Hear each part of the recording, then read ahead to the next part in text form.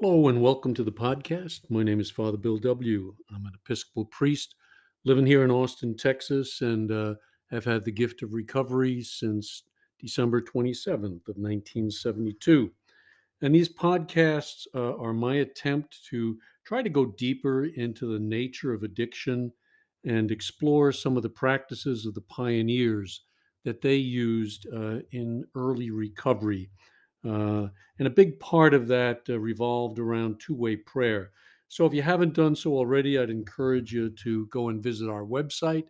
It's called Two Way Prayer, and sign up there for the newsletter. Try to get that out about once a month, every 6 weeks, and encourage you also to attend a workshop.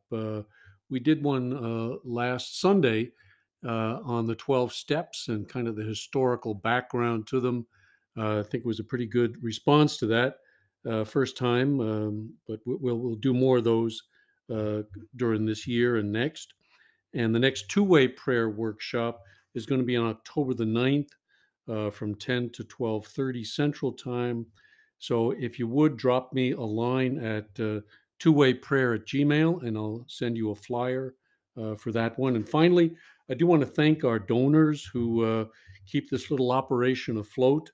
And we give everything away here. Nobody's making any money off of this stuff. That's a bottom line must.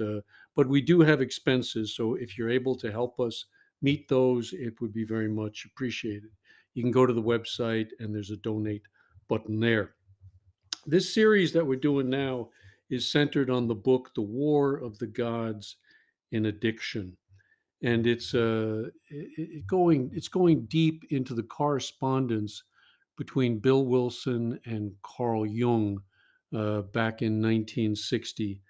Um, and in it, Jung expressed some of his deepest beliefs about his treatment of Roland Hazard, what was going on there. And he ventured to explain to Bill, he risked, I guess would be a better way to put it, he risked telling him what he really thought was at the depth of the illness that Roland Hazard was experiencing, and gets really deep into the spirituality of the program. And so it kind of takes us deeper and deeper into that. I think it's an excellent book, and we are now up to chapter 3. This is probably the most difficult chapter in the whole book because it's here that the author tries to tackle the question of evil as Jung saw it. What's the evil that is present in addiction, and how do you treat it? Jung said that he dared not explain to Roland what he believed was underlying his addiction. And the truth is, most therapists and even most clergy avoid venturing into this area of really deep evil, and probably for the same reason. It's so very easy to be misunderstood.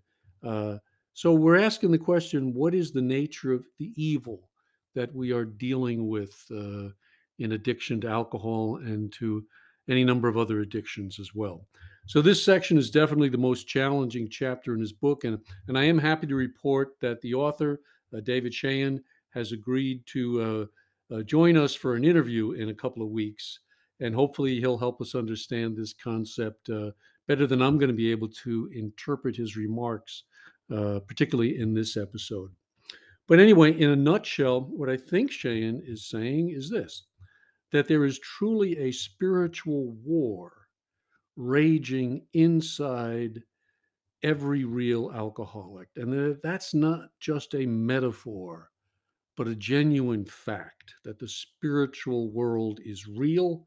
It's the psyche, the soul, and that's where this battle is happening. So, throwing caution to the wind, just like Jung finally did in his letter to Wilson, let's go ahead and jump in. Now, the author begins with a brief overview of evil in religions throughout history. And I'll go through this one quickly. But in Egyptian myth, it's found in Set, the brother of Osiris. He's described as the bringer of darkness and drought. From him comes everything destructive and opposed to human life. In Norse mythology, the evil is located in Loki, a real trickster and a deceiver. Uh, Study him, and you get to see the cunning, baffling, powerful element in addiction. That's what certainly sprang to my mind. Cheyenne writes, gradually through his double dealing, Loki prepares for the day when the enemies of life will be unleashed, and then he will take the field at their head. For Loki, evil is not a vehicle or a means to an end. Evil is an end in itself. In Persian myth, Ahriman signifies, quote, death, darkness, lies, and the ills of mankind. He's locked in war with the good God, Ahura Mazda. And we're all hoping Mazda wins that one. So, and then, of course, in the Judeo Christian myth, the evil starts out as Lucifer, an angel of light, but he rebels against God. And then he engages in an ongoing battle with Christ. In Christianity, Christ is seen as the Son of God, but there's also a concept of an antichrist. Maybe he's the other son. And Jung actually gets into this in his answer to Job and Ion and some of his later works. It's very controversial.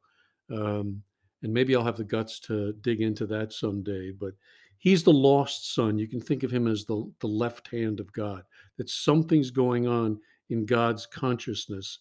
And it relates directly to his relationship with human consciousness.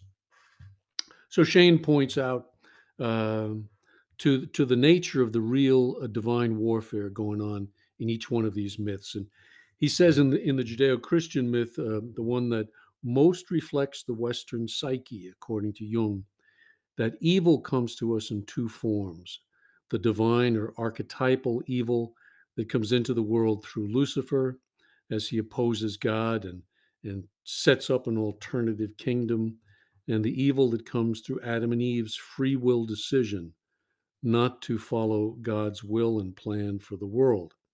In the Western myth, we get a double dose of this evil, and Cheyne points out that in both forms of this evil, both human and divine, enter the world through acts of free will by Adam and Eve and by the angels. How? In exercising their right to freely choose to either serve God or serve themselves. And that kind of takes us down to, kind of that third step choice that we have to make. Uh, and I don't think we have any idea when we make it. We say that we're selfish, self-centered, and all that good stuff. I don't think we have any idea of how deeply true that is, that we are clinging to godlike qualities still in ourselves. But recovery is the journey of overcoming those, of letting go of those, and giving back to God the things that are God's. And so, I mean, we say God is everything or He's nothing, and what is our choice to be? So we have to make a choice. Uh, I mean, at first, it's a choice of not drinking, not drugging. It's that initial choice. But I'm here to tell you, after 48 years in this program, that choice is going to deepen as time goes on. And if you're growing in recovery, you get to see the ego at play more and more as it surrenders more and more. And that is really, I think, what life is about: is learning how to surrender, learning how to let go. And for us, it starts with alcohol. But if it ends there, then we have really not done the journey. Now, these religious stories, most people tend to scoff at them. We say they're just stories, that science disproves them. But what Jung and Cheyne and most Jungians are saying is look to our stories and look to our myths, look to them because they hold truths that are not literal truths, but truths that are bigger than literal. They're symbolic truths. that speak to something going on inside each and every one of us. That's how they get to be stories of this kind and truths of this kind. They're representing something really deep, but hard to get a handle on. Something that's true, but impossible really to put into words or to reproduce in a laboratory. Jung believed in the world of the spirit, and so does Shane. And so, thank God, did the authors of the big book. That's why they're laying out a spiritual path for us to take. And today, most modern minds, psychology and philosophy, they try to pick up where most of our religions left off. And I think we got about a 500-year period now that we're entering into, uh, where where uh, where we're going to reinterpret our myths, our stories, and the appreciation of what's happening in the unconscious. It's only about 100 years old. It's not very old, and our understanding of alcoholism is even less than that. But I think both of these are going to play a huge role in how we come to understand our religious myths, and I can see it happening right now. So psychology itself means the study of the soul, and like every one of us, it too wants to know what is the nature of this evil, the evil that we see in ourselves, that we see in others, and maybe most especially the evil that we see in huge cases. Sometimes you study those and you get to see clarity because they're so huge.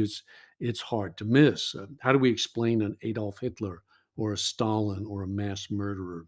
Is it really explainable by just lousy parenting, or did something much darker, something much more sinister, take hold of them, and then they enter into a relationship with that?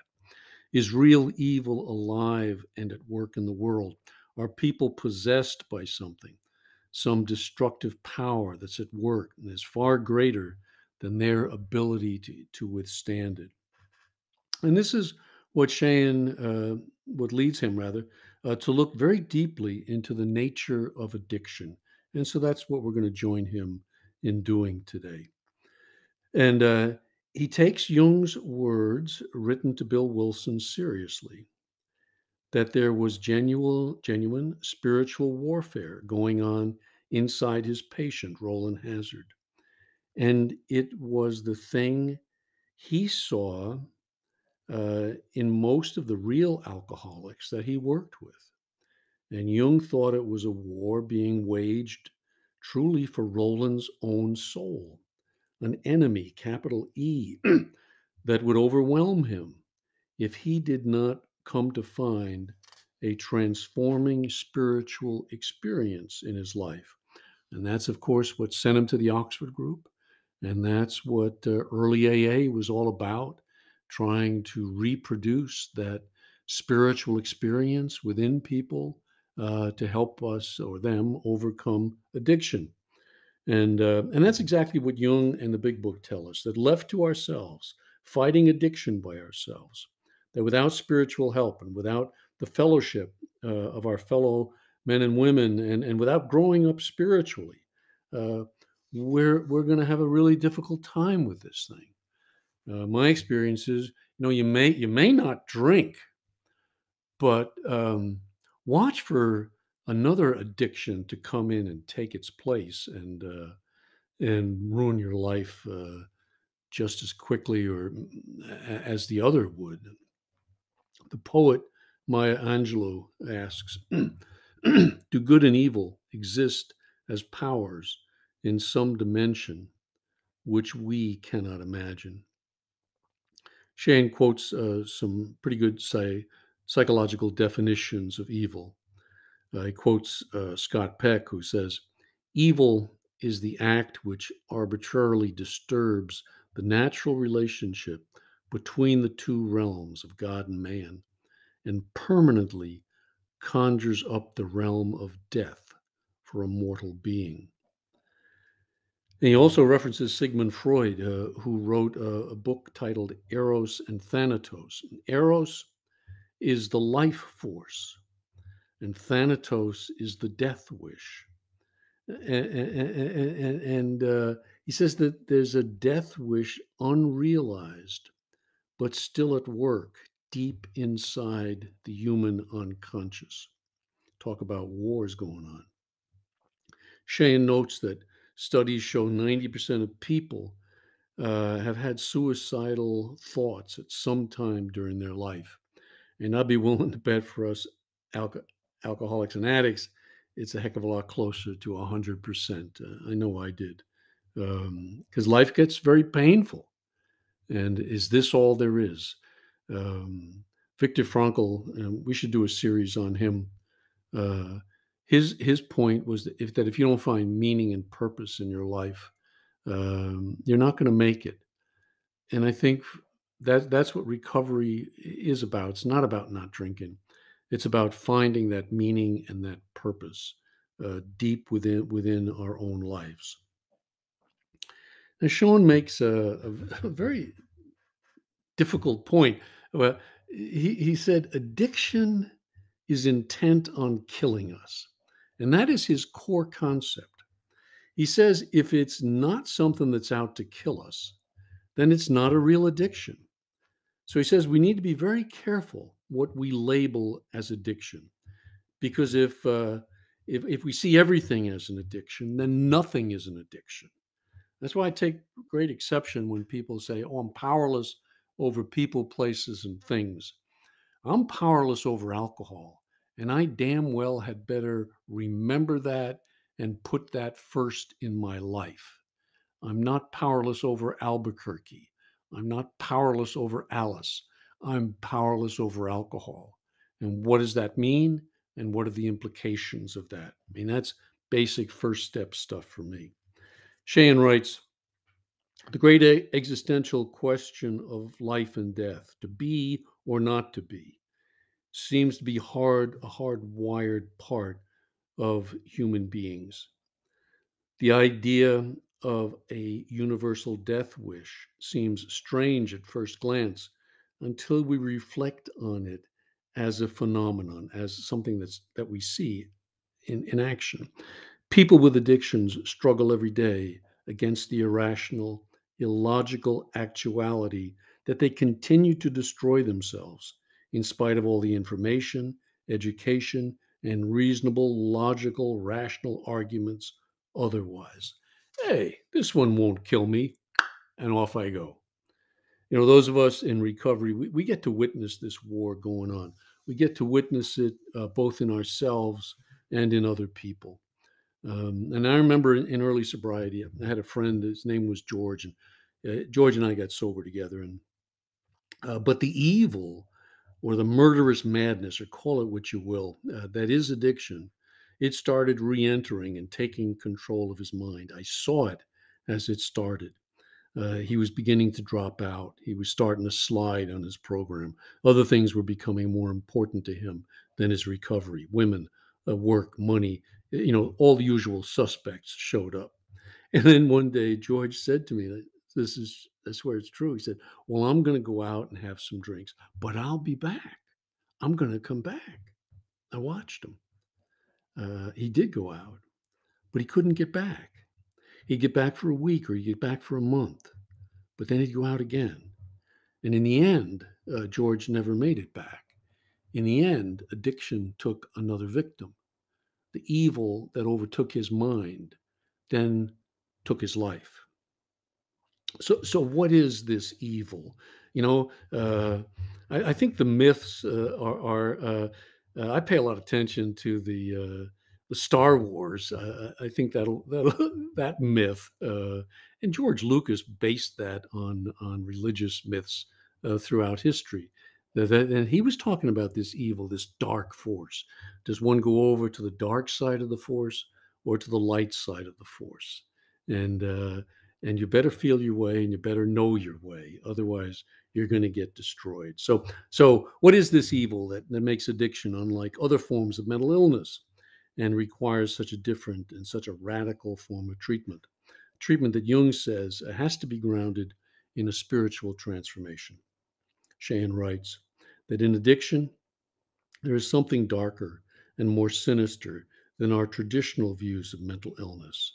As sad, tragic, and debilitating as schizophrenia and bipolar disorders can be, there's still a sense of hopeful humanness that underlies them, and they can be and are impacted in a positive way, sometimes significantly, by different forms of psychotherapy or psychopharmacology.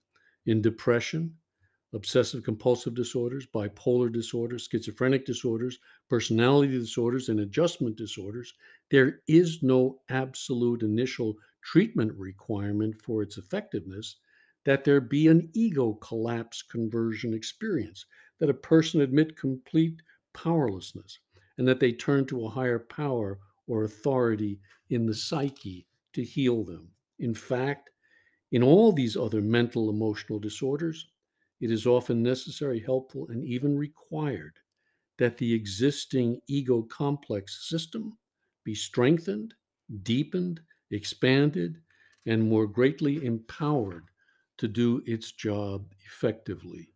Traditional psychotherapy can be very effective in helping the patient to do this.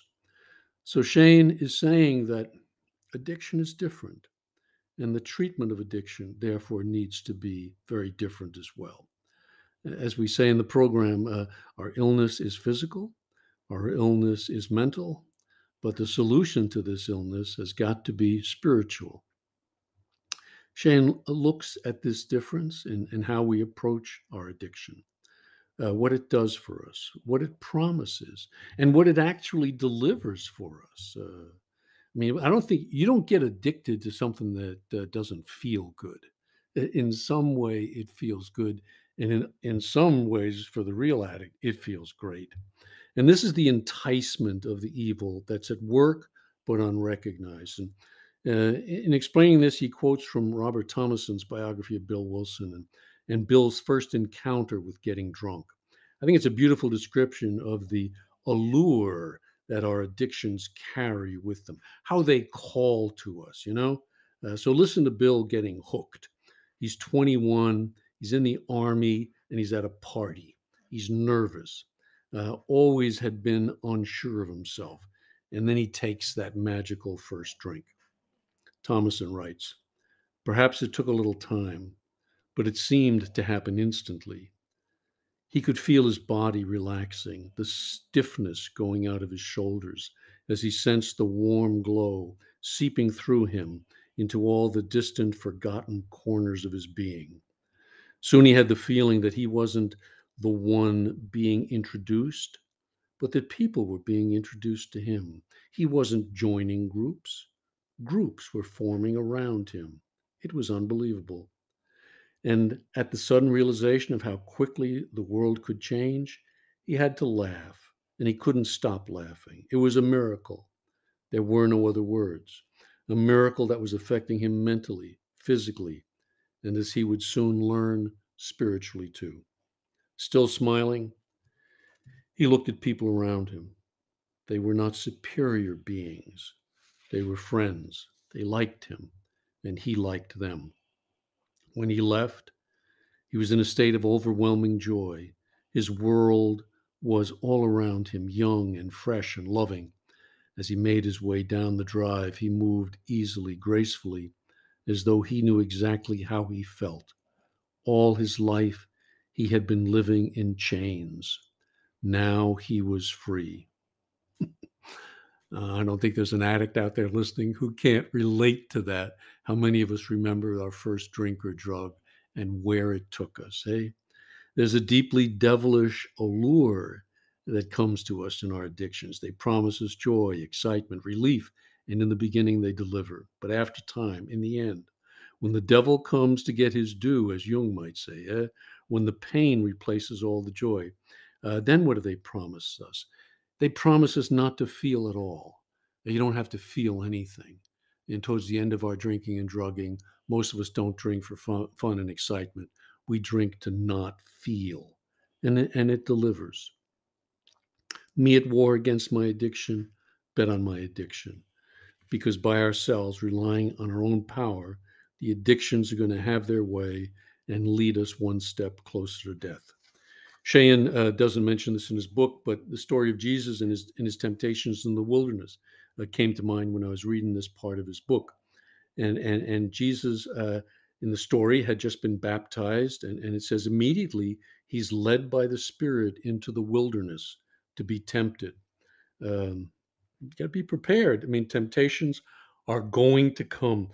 Excuse me, they are part of being human. To be tempted is part of life. And so after 40 long days and nights in the wilderness, the tempter shows up. Jesus is tempted 3 times, and he's offered all the things that the devil can offer. What? Money, power, control. But the important lesson of this story isn't that Jesus overcomes the temptations and does it by himself. It's how he does it. See? Jesus quotes scripture in every case back to the devil. He doesn't rely on himself, he doesn't rely on his own power. He relies on the power of God, he relies on the word of God. He's humble enough and wise enough to know that by himself, human as he was, he could not. But with God, he could. And that's the lesson. That was his lesson that he learned, and our lesson that we have to learn. Shane says, the evil that we meet in addiction isn't something we can overcome or control or ever integrate into our personalities. He says it's kind of like meeting a vampire that wants to kill us. You don't sit down and reason with a vampire. You get out the garlic and the crucifix and you run like hell. And that's, what does the big book say? When temptation comes, we recoil as from a hot flame. There's a lot more in this chapter, but I want to close with a really important point that the author makes, and that's the permanent mark that addiction leaves on our souls. That once an alcoholic, always an alcoholic. There is no going back. And here Shane looks at other spiritual marks, specifically the sacraments that are part of the Christian tradition, and he compares them to the mark left on the soul of an addict. Here's what he says. Once you have crossed that line, there is no going back. There is always the latent potential for reactivation of the addiction. It is something like the reverse of the belief that a positive indelible character or mark is conferred at Christian baptism, which claims, initiates, and activates a person as a Christian. From that point on, for the rest of one's life, regardless of whether the person practices the Christian faith or not. Christian confirmation as a sacrament is also believed to activate the Holy Spirit in a special way that is a permanent potential for spiritual growth, regardless of whether the person uses it or not. So is the awakening of the Kundalini in the Hindu tradition, which is believed to permanently awaken and activate the spiritual, psychological, and physical energies of potential transformation in the individual. Now, then he asks, if the highest spiritual forces of goodness and grace can leave these kinds of permanent effects, it seems logical to suppose that the most powerful forces of destruction and evil can in some way do likewise in the opposite direction. He finishes up saying, this exposure and proximity to such powerful, lethal, and unintegratable dark destructive energies leave a perpetual marker, scar, and vulnerability, like being exposed to super powerful, deadly psychological nuclear radiation, which leaves an internal residue in the cells of the body and of the psyche. Any further exposure to the radiation could reactivate the lethal toxicities and result again in sickness and even death. Once exposed, there is always the potential danger of reactivation with any further exposure. Once an addict, always an addict. What we say, there is no cure, but what we do have is a daily reprieve based upon our spiritual condition. Now, I know Dr. Bob said keep it simple, and I also know from the history that he warned Bill not to louse this program up with a lot of Freudian stuff. But Bob did not say anything about lousing it up with Jungian stuff. And I think the two are somewhat different. I think Jung understood addiction in far, far deeper ways than Freud ever did, and different, I think, from what most psychologists think of it, what's taught at most treatment centers. I just think we're missing the deeper levels of transformation that have to happen in recovery at the deepest levels of the psyche, and that's what Jung got down to. That's the journey that he sent Roland out to find, and that's what the Oxford group offered. I'm not saying we should all become little Oxford group disciples. I don't believe that. But I believe we can look to the principles and the practices that were going on in that group and were going on in early AA because they had recovery numbers that were far, far greater than what we're seeing today. And they were based upon spiritual transformations. Okay. So, enough for now. We will pick up next week when Shane begins looking at the 12 steps, and he asks, why is it that they are able to overcome evil?